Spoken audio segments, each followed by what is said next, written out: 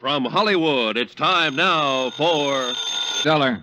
This is Ed Porter, Mr. Dollar. You called my office? Yes, I'd like to see you as soon as I can, Mr. Porter. Well, of course. How long have you been in town? About a half an hour. Are you all squared away? I've got a room and I've had a bath, if that's what you mean. Well, then I guess you're ready to go to work. I will be as soon as I put on some pants. You sound in a rush. I'm always in a rush when I think somebody might be chipping us out of $100,000.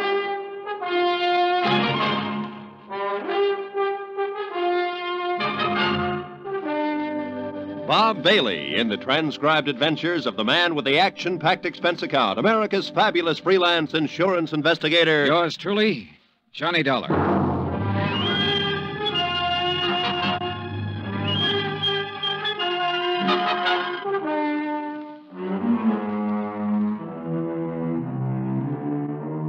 Expense account submitted by Special Investigator Johnny Dollar to Western Life and Trust Company, 826 Spear Boulevard, Hartford, Connecticut. The following is an account of expenses incurred during my investigation of the Markham matter. Expense account item 1, $143.69, air transportation from Hartford to San Francisco. Item 2, $17 for incidentals along the way, including transportation from the airport to the St. Francis Hotel. I walked the 8 blocks to the Commodore building where Ed Porter had his office on the 4th floor. He was a short, thin insurance broker with a face like a tight drum. He apologized for the clammy weather as though it were his fault. He asked me how things were out on the East Coast, invited me to sit down, and looked as uncomfortable as he was.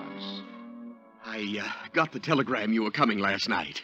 Investigator. I've never met one in all my years in the business. Must be very interesting work. Yeah. Look, I don't want to take up too much of your time, Mr. Porter, but I would like to get some information from you. Oh, certainly, Mr. Dollar. What can you tell me about a man named Floyd Markham? Markham? Well, he's the husband of a client of mine. I've met him, but I really can't tell you too much about him. My dealings have always been with Mrs. Markham. She's my customer. Then tell me about Mrs. Markham. Oh, certainly. I'm not going to ask why. I'm sure you have a good reason for coming all the way to San Francisco. The Home Office thinks I have an excellent reason. Yes. Mrs. Markham. Well, I've known her for 20 years as a customer. She's wealthy, always has been, and she handles her money well, and she lives rather well. Mrs. Markham's the one who has the money, huh? Mr. Markham is a salaried man, an industrial engineer. Frankly, I think he depends on Mrs. Markham for his livelihood. Oh, yeah. These 2 checks were issued to Mrs. Markham this year. Recognize them? Yes. Full payments on 2 endowment policies, $50,000 apiece. And they've cleared the bank. Anything wrong with them?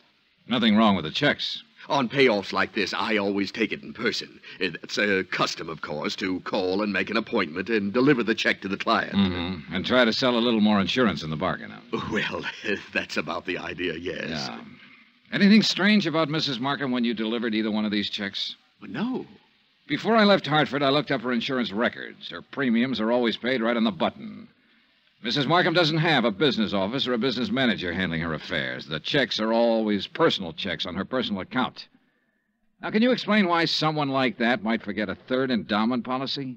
Why, no. Well, there is a 3rd endowment policy. It matured this month. I have the check with me for $50,000. Well, yes, but this business of forgetting... Floyd Markham called Hartford and spoke to the head of the endowment division. He explained that Mrs. Markham was ill and didn't know whether or not a 3rd policy existed. He said he was checking for her. Uh-huh. Now, you say you've known Mrs. Markham over a period of 20 years. Well, is she the kind of person who'd forget $50,000? Oh, no one forgets $50,000. Did you notice that both of those checks were deposited in the Markham's joint account? Well, no. Oh, so they were. Maybe Mrs. Markham's feeling generous these days. Why do you say that? Well, they have a rather strange relationship as far as I've been able to perceive. I mean, what money he makes is his, and what she has is hers. Oh, yeah. I always like to get out of that house because they never seem to me to be a very close couple in any way. But this seems to make sense now. How's that, Mr. Porter? Well, now, I called up and made an appointment to deliver both of these checks. The first time I went over, Mrs. Markham was ill. And the second time, she had just stepped out for a few minutes. Well, who accepted the checks? Mr. Markham. Both times? Yes. As a matter of fact, now that I think of it, he made the appointment on the phone both times. When was the last time you saw Mrs. Markham? Last spring. A check with the bank revealed that Mrs. Markham had not personally made a deposit since June the 18th. The deposit slips were initialed by Floyd Markham. The checks were endorsed by Leslie Markham. There had been no unusual withdrawals. Expense account item 3, $30, stenographic and notary services for the attached statements. Mrs. Markham's been having her hair done here for nearly 10 years now. Once a week, every Thursday morning. Then she just stopped. I called her home, and Mr. Markham informed me that she was away on an extended trip. Mr. Markham called us, it was last June, and informed us that Mrs. Markham was resigning her membership in the Bridge Club. I telephoned the house twice to see what was the matter. Mr. Markham answered both times and said Mrs. Markham was out. Well, she used to come in here 2 or 3 times a month. Made us go over the car from top to bottom. She hasn't been around now for 7 or 8 months. I don't know who's taking care of the car. Expense account item 4, 30 cents, 3 phone calls to the Markham residence. I didn't state any particular business. I simply asked to speak to Mrs. Markham. Each time I called, a male voice answered. Each time, the male voice told me Mrs. Markham was out, she was ill, and she was away on a short trip. Industrial Management Limited, Floyd B. Markham president, has a 3-room office suite near the Embarcadero. 10 years ago, it had been sensationally new and glassy. When I got there, the carpet was a little too thin and the varnish a little too thin, too. The whole place smelled faintly of mildew. Yes? I'd like to see Mr. Markham, please. Do you have an appointment? No, not exactly. My name is Harris. I'm with the Cleveland Pump Company. Pump Company? Yes, we're setting in 38 of our installations at the new plant in Valparaiso. Didn't you get my letter? Well, I'm sorry. I'm afraid... May I ask your name again? Harris, Stephen B. Harris, Cleveland Pump Company. Oh, yes. Well, Mr. Harris, I'm afraid Mr. Markham never received your letter. When did you mail it? 30 days ago. Maybe it was 2 weeks. Well, tell Mr. Markham I'm here and I'll... I'm sorry, Mr. Harris. Mr. Markham isn't in the office just now. Oh. Well, I'll wait. Well... Well? He won't be in today. As a matter of fact, he won't be in the rest of the week. Where can I call him? Well, I'm afraid that's impossible. Can't I call him at home? No. Now, look, is he in business or isn't he? Mr. Harris, Mr. Markham hasn't been in the office for 6 months or more. He's tied up on a rather long-range project. What's your name? I'm Miss Beidler. Why didn't you say that in the first place, Miss Beidler? Well, Who else can I talk to here? No one, I'm afraid. You mean that's all there is in this office? Just you and him when he feels like coming in? I'll tell Mr. Markham you were here. The Markham house was on Fioradella Street, about 6 blocks from the Fairmont Hotel. Stone walls, iron grillwork, tangling ivy. An old house that had been built by rich people for rich people to live in. The kind of shabby-looking place that only New Yorkers and San Franciscans can get by with and still be called wealthy. I used Ed Porter's car with the Western Life and Trust Company emblem on the door, parked it in the driveway as close as I could to the entrance. It was exactly 1 o'clock when the door opened. He was tall and pretty, with black hair and broad shoulders. Yes? What is it? I'd like to see Mrs. Markham, please. I'm Mr. Markham. Can I help you? My name's Dollar. I'm with Western Life and Trust Company. Mr. Porter called you? No, he didn't. Oh, well, I must have slipped his mind. He said he was going to call. What's it about? I brought a check from Mrs. Markham on her 3rd endowment policy. Oh. Well, I'll give it to her. She isn't in right now. Well, I'm supposed to deliver it to her. I'll come back another time when she's in. No, you can give it to me. I'll see that she gets it. I'm sorry, Mr. Markham, but I have to Look, give I it... know you want to give her the check and try to sell her some more insurance. She's just not in the market. And you can save your little spiel where it'll do some good. Oh, you misunderstand me, Mr. Markham. I have to deliver this to her in person. What's your name again? Dollar. Johnny Dollar. Come in. I'll wait till she comes back and make an appointment. Mr. Porter told me he'd made it for 3 today. She's here. Just come in. Why the runaround, then? Mrs. Markham is desperately ill. I don't want to disturb her with things like this. Well, I'm sorry to hear that. What's the trouble? Very serious anemia. So if you'll just give me the I have check, a report to make out when I deliver this. I just Only take a told- minute to hand her the check. Then it'll be off my mind and off your mind. Now, look here, Mr. Didn't you call the company's home office about this check? I called because Mrs. Markham requested me to call. Oh, yes. Just wait here. In the little swirl of his exit, I smelled shaving lotion and guessed at the brand name. I also guessed that his suit cost $300, even if I didn't know what San Francisco tailor had made it. The shirt, the tie, the shoes were expensive, too. Yeah, Mr. Floyd Markham liked expensive things. I wondered if he dyed his hair to keep it all black. I wondered if he was 45 or 50. I also wondered why, in a house of that size, on that kind of street, a servant hadn't answered the door. This way, Mr. Dollar. He led me up a flight of stairs and finally into a high-ceilinged room with a fireplace at one end. A gray-haired woman with a sharp, angular face was seated near the window, looking out over the city and the bay. She didn't turn her head when we came into the room, but I could see that her eyes were watery and slightly glazed. Please don't take too long and don't upset her. Leslie. Leslie, dear. Yes, Floyd. This is Mr. Dollar from the insurance company. He has something for you. Be a good girl, Leslie, and speak to Mr. Dollar. How do you do? And ask him... Yes. How is Mr. Porter? Oh, he's fine, Mrs. Markham, fine. He'll be sorry to hear that you've been ill. I really would rather that you didn't tell Mr. Porter. Oh. I'm satisfied to make my own slow recovery and not worry any of my friends. We'd like some sherry, Floyd. Now, you know what the doctor said, Leslie. Mr. Dollar, you'd like some sherry, wouldn't you? Why, yes, I'd like that very much. Floyd? No, I'm sorry, Mr. Dollar. It's absolutely forbidden, and you know that, dear. Do you have the check, Mr. Dollar? Yes, right here. Here you are, Mrs. Markham. Thank you. Is there anything else, Mr. Dollar?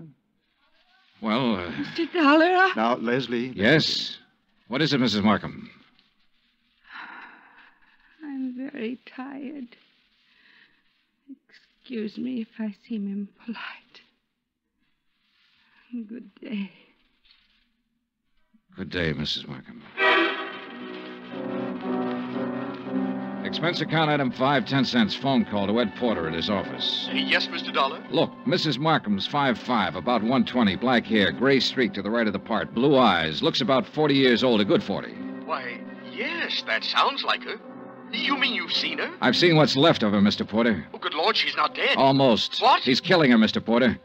My guess is he's been at it for about 6 months.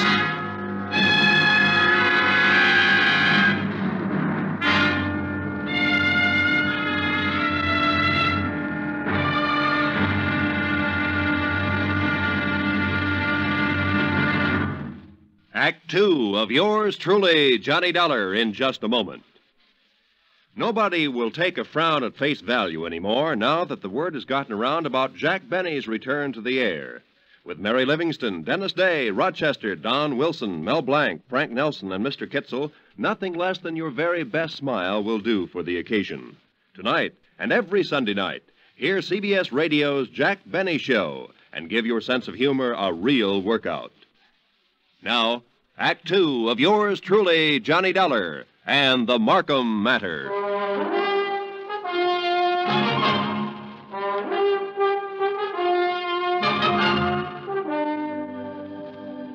Take a rich old house on a rich old street in San Francisco. Walk in with a legitimate insurance check for $50,000 and tell a man named Floyd Markham you want to deliver it to his wife. Tell him this when you know that no one has seen or heard from his wife in 6 months. Just tell him you want to see her. Insist that you see her. Then stand around and listen to him lie a couple of times. Then let him take you to her. Give her the check. Say goodbye. 20 minutes after I walked out of the Markham's house and picked up Ed Porter, we drove back to the house and parked 100 feet from the entrance. This is the darndest thing I ever heard of, Mr. Dollar. I'm not sure it's all clear to me. What's our position? Oh, I wouldn't know that, Mr. Porter. That's up to the legal department. This much I'm sure of right now. Markham's already deposited $100,000 of her insurance money into a joint account. If I'm not mistaken, this last check will go into that account, too. Right now, while we're sitting here, she's probably endorsing that check. Well, then I don't see where it's any of our He's business. making her endorse the check. He's making her stay in that house, in that room, away from everybody. Well, how? What way? He said she was ill. You said she appeared ill. I I don't know how he's doing it, but I'm going to find out. Are you sure this isn't all surmise on your part? You weren't in the room when she said, let's have some sherry. Please, let's have some sherry. Well, I must be pretty She was dumb. really trying to say she wanted him to leave the room so she could talk to me. So she could have 1 little minute to tell me what the matter is, what's going on. His next move is to deposit that check. Then one big withdrawal, the whole $150,000, and bye-bye Floyd Markham. Mr. Dollar, I'm just an insurance broker. I don't understand. Well, How'd you like to be an investigator for about 10 minutes? me? Yeah, you see that car that just pulled up in the driveway? Well, yes, The yes. girl driving it holds down that dummy office of Markham's. Her name's Beidler. She might be in on this with him. And that's Mr. Markham leaving the house. Good. Now, look, here's what you do. Follow them. I think I know where they're going, but you follow them and make sure. Well, where are they going? To the bank to deposit that check. Oh. Well, where are you going? To have that glass of sherry, Mr. Porter. Ed Porter pulled his hat down low over his face and put both hands on the wheel and took out after that 55 Cadillac sedan. I crossed the street, went back up on the porch of the house and knocked. I didn't expect her to answer. I didn't expect anyone to answer, but I wanted to make sure. I went around to the garden. There wasn't a sound in the big old house when I opened the garden door and went up the stairs again. The door to her room was closed. She wasn't by the window anymore. She was stretched out on the divan. I felt her wrist for a pulse. It was there, faint, but there. About 3 inches up her arm, there was a series of little marks. I lifted one eyelid and felt her neck muscles. She was doped to the ears. Mrs. Markham. Mrs. Markham, can you hear me? Look, I've come to help you. Me? Yes. Yes, I'm going to take you out of here. Now, don't be frightened. Mr. Dollar? That's right. That's right. That's the ticket. Insurance company. Yes. Now I remember. Yes, that's right. Thank you for bringing my check. I don't want Want what, Mrs. Markham? any of my friends to worry. Oh. I'm improving, but I don't want them to know I'm ill. Just say I'm out of town for a while. He told you to say that, didn't he? Yes. He told me to say exactly that. Mr. Dollar, don't fool me. Please don't fool me. What? You will help me get out of here. You aren't fooling me, are you? Are you? I carried her downstairs and put her in my car and drove her to the St. Regis Emergency Hospital. Expense account item $100, deposit with the hospital office. I explained as much as necessary to the intern who promised to advise me when Mrs. Markham became rational. After that, I drove back to the house. Ed Porter's blue coupe was parked across the street. I didn't know what to do but come back here. And when I got back, I didn't know what to do either. Slow down. You're doing fine. Oh, you were right. You were absolutely right. They went straight to the Bank of America to deposit that money. I kind of thought they might be back here by now. No, they're over at Angelo's having a drink and some dinner. I followed them there. You're getting to be quite a sleuth, Mr. Porter. Well, I try to do my best and use my head. Mr. Dollar, did you talk to Mrs. Markham? As much as I could. She was doped. I took her out and put her in the hospital. Oh. Well, should you have done that, Mr. Dollar? I could have left her up in that room to die, Mr. Porter. Oh, yes. Yes. Well, what's our next move? Ours? Well, certainly. I can't quit now, Mr. Johnny. Well, let's go to Angelo's, Eddie. Ed Porter settled the hat lower on his ears and gripped the wheel harder, and we took off for Angelo's on Stoker Street. When we got there, we didn't have to go inside to see if our people were still around. The Cadillac sedan was in the parking lot. So we took up a plant across the street. Well, why wait? Why not go in and take them out of there and take them down to the police? Well, that might blow the whole thing. Now, we have to wait and see what Mrs. Markham has to say when she's well enough to talk. Yeah, but... I'm sure she'll have some charges to prefer. In the meantime, we wait and see what's what. Yeah, what do you think he'll do when he goes home and finds her gone? Well, that'll be pretty interesting. What do you think he'll do? Well, I imagine he'll think she got up and walked out. No, he knows better than that. He's had her doped up for 6 months. He knows he can go out of the house and she'll stay right where he left her while he's gone. No, that isn't it. Oh. Well, then he'll know that she had help. That's more like it, Mr. Porter. I liked Eddie. It gives me kind of a feeling. Okay, Eddie. Now answer the question. Oh, what'll he do? Well, he'll try to get out of town. That's it. He'll try to leave town. He'll know that he's had it. Come on. Huh? They're pulling out. We followed them to a cocktail lounge near the Presidio. We waited around outside the place for 2 hours. Expense account item 7, 25 cents. I called the St. Regis Receiving Hospital. Mrs. Markham's condition was unchanged. Item 8, $2, 2 hamburgers, 2 Cokes, and cigarettes for Mr. Porter and myself. We had just finished eating when Floyd Markham's Cadillac turned out onto the street. We followed it for 10 minutes. When Markham parked on a dark hill, we cut our lights and came to a stop. Mr. Dollar, Yeah, Eddie? can you see what they're doing? Yeah? What? Necking? Huh? Necking. You know. I should have telephoned my wife. At 12:10, Floyd Markham turned the car around and drove back into town. We followed once more. We saw him double park outside a 4-story apartment house on a steep hill, let the woman out, then drive on. Eddie? Yeah, Johnny? Think you can handle something else alone? Oh, I'd love to. Women sometimes talk a lot easier than men. You keep on him. When he finds his wife absent, I want to know where he goes. Wherever it is, I'll let you know. You gonna shake her down? Something like that. Get going.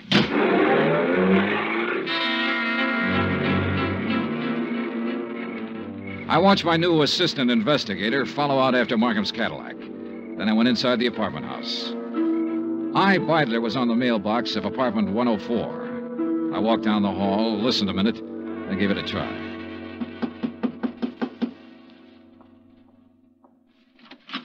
Yes? Well, what on earth are you doing? I'm here to see you, Miss Beidler. It's important. You're, Mr. Harris. I'm Mr. Dollar, Johnny Dollar. I'm an insurance investigator. Oh. There was something about you today. I wasn't sure. Now you're sure. Oh, what are you doing? Right now, I'm working for Western Life and Trust Company. You better sit down. Well, I don't know that I'd better do anything, Mr. Dollar. You're rather rude. Then you can stand. We've been checking into Floyd Markham. I don't think I have to tell you what we found out so far. I think you also know that by this time tomorrow he'll be in jail and you might be right along with him. Well, I'm sorry, Mr. Dollar. I simply don't be un- sorry. Just use your head. I said you might be right along with him. On the other hand, if you have some useful information, the insurance company might be useful to you. What do you mean? Well, I figure he sold you on an island trip or an estate in the country bill of goods. It'll be harder getting it out of him, but we'll get it one way or another. We'll get it all right. Now, what do you want to do? I want a drink. You? Oh, thanks. I'm not bad. I'm not a criminal. I've never been in trouble. You are now. Why? Because I fell in love with him? Because you were helping him kill her. What are you talking about? Mrs. Markham. She's in a hospital right now. What? I took her there myself today. He's had her doped with I don't know what for months. Having her sign checks, endorse deposit slips. Funny. Is it? He told me that Mrs. Markham was out of town, divorcing him. I wondered how. You were right. It was a country estate. In England. A genteel life, he said. The London theater, walks in the country, little harmless things that most people can never do. He said we could do them as soon as he cleaned up his affairs. Why, tonight he said we could start packing.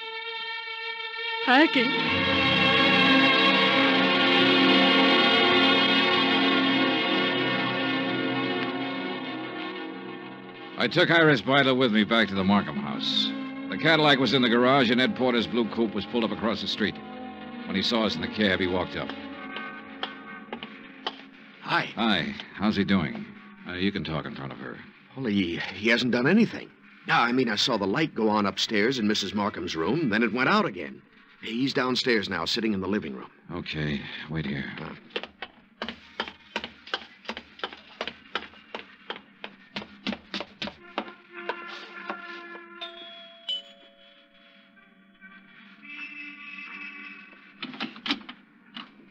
Hello, Markham.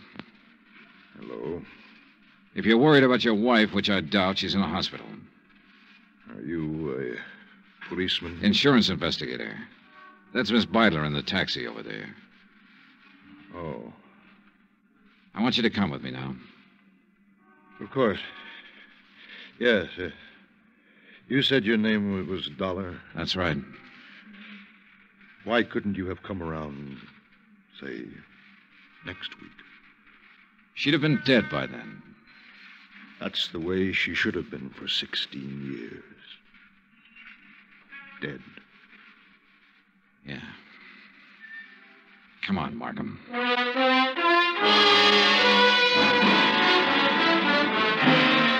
Expense account, item 9, $102, hotel and board in San Francisco. Item 10, $116, airfare back to Hartford. Item 11, $42.16, miscellaneous. Remarks? This one will wind up in court. Mrs. Markham's charges will include attempted homicide, attempt to defraud, attempt to... In the end, it was his attempt to run away, and it didn't work. It never works. Even if you get away, you find something new to run from. Total expenses, $968.20. Yours truly, Johnny Dollar.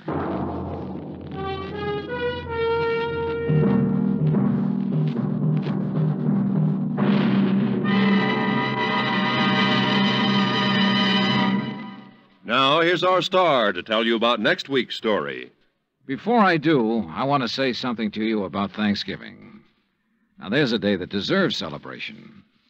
And heartfelt thanks to the God who made us for being able to live in the most free and peaceful and bountiful country in the world. And yet, why wait for next Thursday or any Thanksgiving Day? For Americans, it seems to me, Thanksgiving should be every day. Think about it, won't you? Next week in our story, New Orleans, the French Quarter, a beautiful girl, and high adventure. Join us, won't you? Yours truly, Johnny Dollar.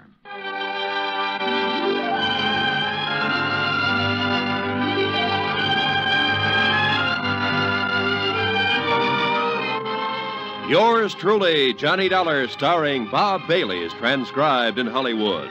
Written by John Dawson, it is produced and directed by Jack Johnstone. Heard in tonight's cast were Lois Corbett, Frank Nelson, Virginia Gregg, Bert Holland, Paula Winslow, and John Daner.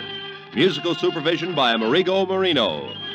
Be sure to join us next week, same time and station, for another exciting story of yours truly, Johnny Dollar. Roy Rowan speaking.